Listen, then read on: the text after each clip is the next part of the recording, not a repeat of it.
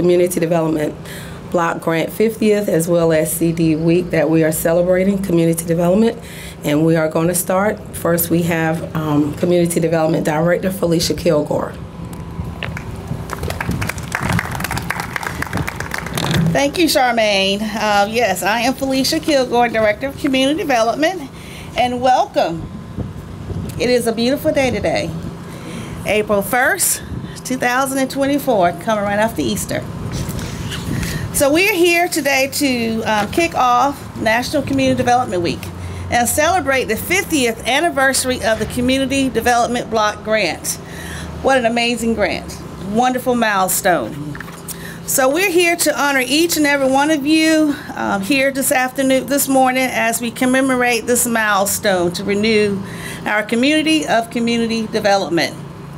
This week, let's celebrate the success of our collective endeavors, honor the dedicated individuals and organizations driving positive change, and inspire new ideas and innovation for the future. Before we delve into today's program this morning, please take a moment to connect with your fellow attendees, exchange ideas, celebrate the achievements that we have brought together. Once again, I want to welcome all of you to the kickoff of Community Development Week and the 50th anniversary of Community Development Block Grant.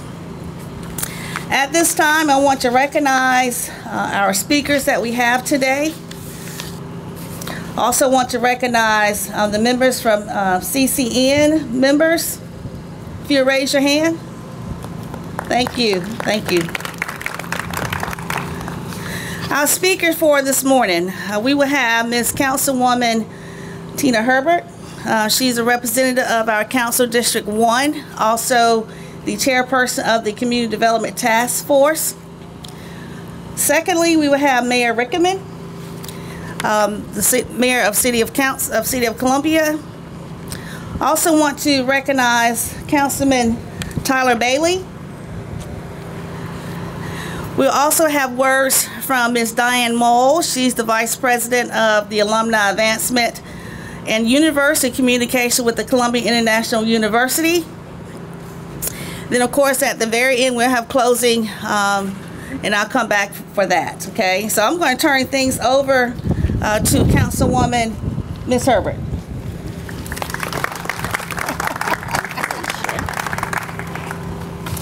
Good morning, and thank you, Ms. Felicia. Welcome to District 1 and Hyatt Park. We're glad to see everyone here. And I'm really excited about Community Development Week.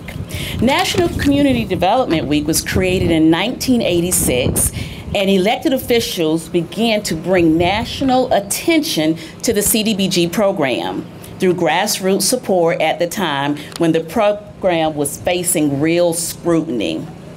The main objective of National Community Development Week is the education of congressional members on the importance of CDBG dollars and its impact on our communities and the need for more funding.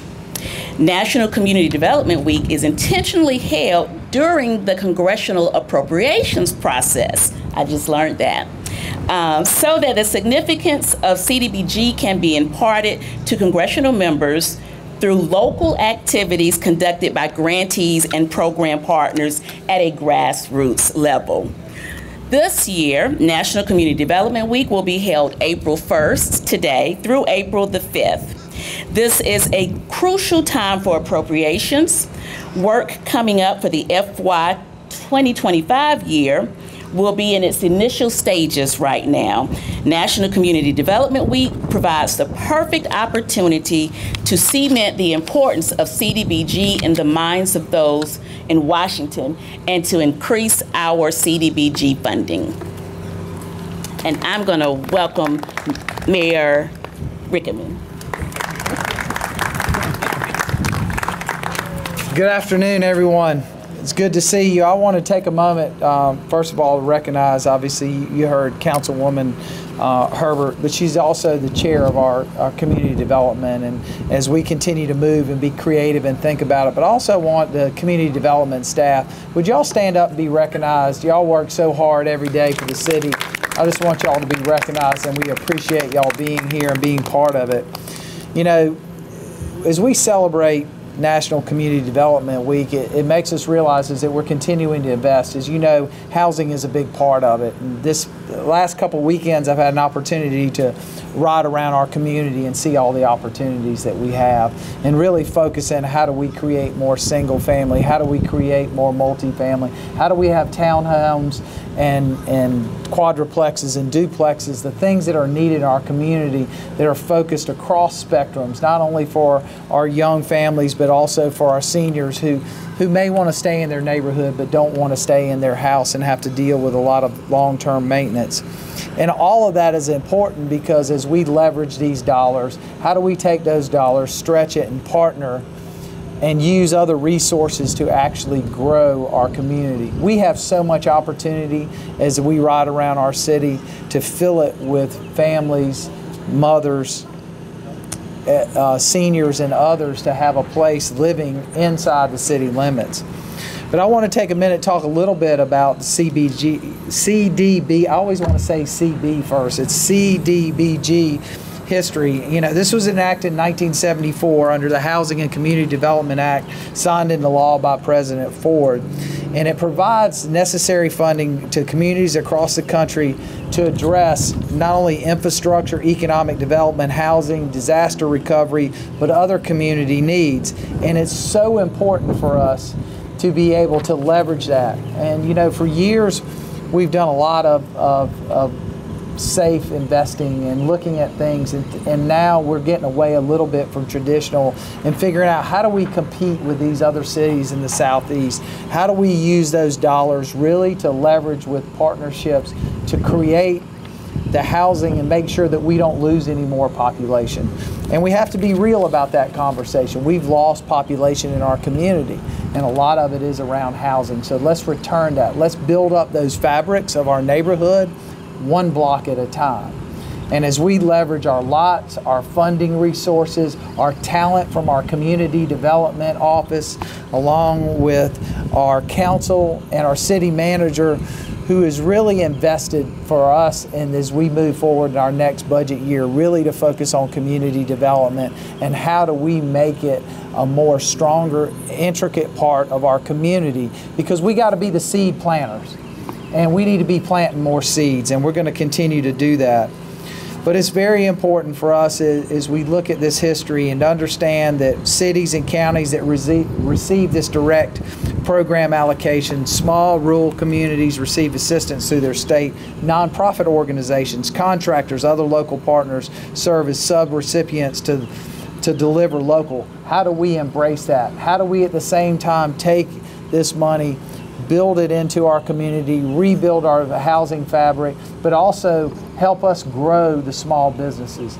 And that's what excites me, because the more money we can spend locally, that means people are hired here, but the better than that, they're part of our community and they give back. And it's so important for us to embrace that. So I'm very excited that we kick off this and that we look forward to the new year as we continue to use innovative ways to deliver housing needs, infrastructure needs, at the same time allow us to grow our economic development. So the more density we get, the more opportunity we have to get grocery stores, neighborhood retail, keep up those neighborhood businesses that we all want to go back to.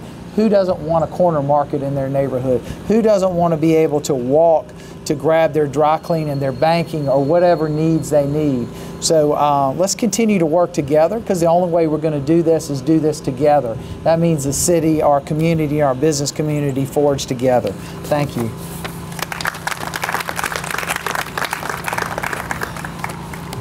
Thank you so much, Mayor. That was a wonderful overview and outlining the importance of CDBG, as well as some of the activities that these funds can be applied towards. I'm going to bring it home just a little bit to kind of outline some of the projects that we have been involved in here at the city, within the city, to assist the residents and communities right here in our area. Standing behind me is Hyatt Park. We have invested a large sum of funds to assist in rehabilitation. We've helped with the mirror out there. We've also invested in many of the other parks in the city As a matter of fact, we have working right now with Hyatt, making an additional phase with them to improve and to develop and expand, as well as T.S. Martin. We are involved in assisting with more development with that particular park, as well as we've assisted with Fairwall, Lord Park, E.B. Sessions. Not only with the community, just as the mayor mentioned, affordable housing, which is near and dear to my heart, assisting low to moderate income individuals to get into home ownership. We work with them, get them prepared for home ownership so they can buy a home within the city of Columbia. We also have a program that we've supported for many years to provide housing rehab up under our maintenance assistance program, up under our SHINE program, providing those dollars to help low-income homeowners to improve their homes, to make them safe, decent, so they can remain in those houses. Also, ultimately improve the neighborhood as we move forward to make those improvements on those homes. Also, we've supported our affordable housing loan program. You know, we have our City Lender 1s, our City Lender 2s, as well as the affordable housing to help those folks purchase those houses. And so that is near and dear to my heart. We have that, and we certainly want to encourage anyone interested in purchasing a house in the city, please feel free to reach out to us so that we can move that process forward for you. As you go through some of the neighborhoods, you know, we have been involved heavily in improving the roads, particularly in the Booker Washington Heights. And we improve a lot of the roads in that neighborhoods to improve the look, to go through the revitalization of those particular areas, as well as the colony community. We also have worked closely with Public Works to improve other roads in our various neighborhoods to improve those areas. So if you notice, CDBG touches a lot of different things as relates to improving our neighbors, improving our communities, and that's one of the reasons why we're here today to celebrate the 50th anniversary of the use of those dollars in that particular program. Now, with all that said, I'm going to turn things over to Ms. Diane Mole. She's with the Columbia International University. Thank you, Director Felicia, and it is so good to be here today, and thank you to each one of you for all you do for Columbia. And thank you out here also, and you know, Mayor Rickman offered the thought about leveraging resources. And at Columbia International University, we have resources. Our students are our resources that are ready to work, and this is an exciting week for us. It's our 4th annual Ram Serve. Now, our mascot at Columbia International University, and we just celebrated 100 years for a CIU right down the road here. Our mascot, yeah, so thankful.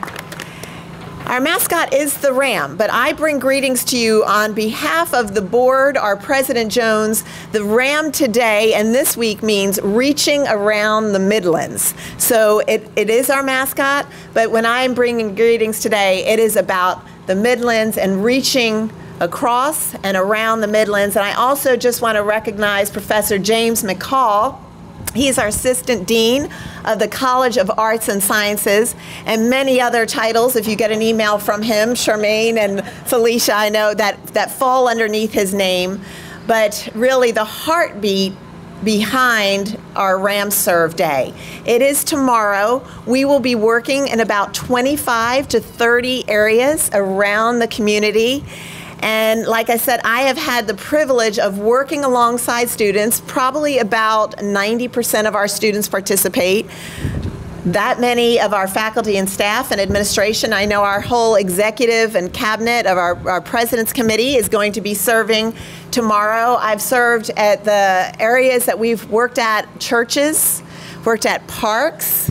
We've also worked in communities and neighborhoods, and it's just so exciting to be a part of it this year on the 50th anniversary. And so I just want to thank Columbia for the opportunity for what we get to do as a university, Columbia International University, because it is special to partner along. It is special to be working together and to have this opportunity. And we need each other, right? We need each other. And for our students, and we know that some of them will stay in South Carolina, some of them will go to the uttermost parts of the earth, as we say, but we are so thankful while they are here at CIU, at Columbia International University. They can learn the importance of community development and what it means to come alongside your community. And so thank you, Director Felicia. Thank you to each one of you. Thank you for all that you do for Columbia, and it is just a privilege to be here today. Thank you.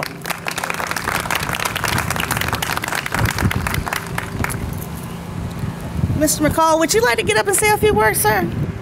Sure. Okay.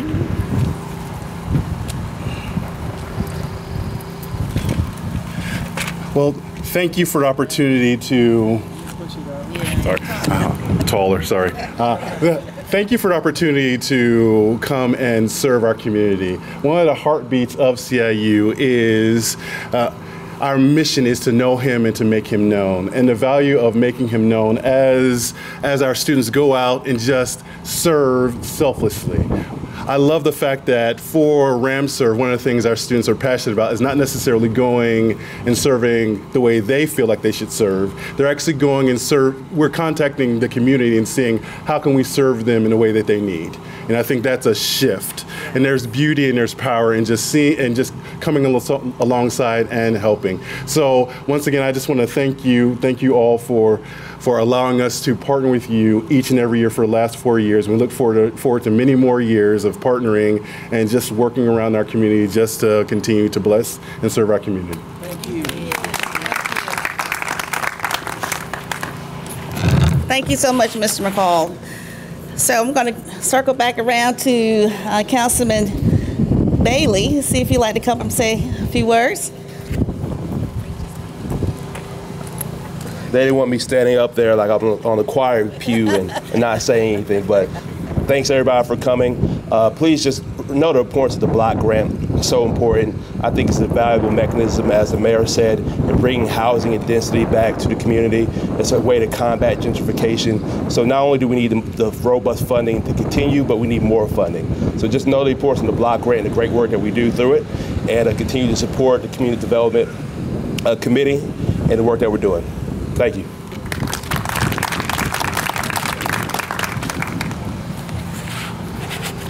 Thank you so much, Councilman Bailey.